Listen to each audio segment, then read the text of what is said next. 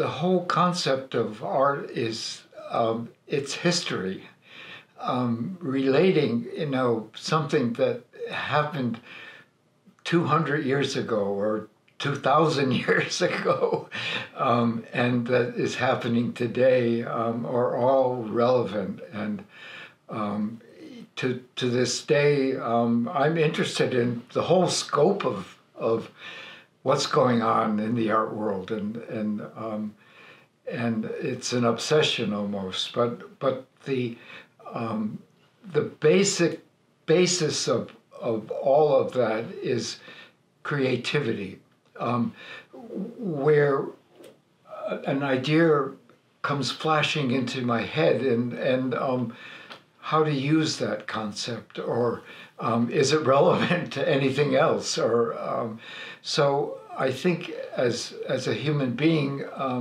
to be conscious of all of it as much as I possibly can is very important, and the maintaining of that sense of order too, because it is a sense of order. I'm using a technique that is developed a long time ago, and I'm still using that same technique and developing it in my own point of view, is very important to my conceptual ideas.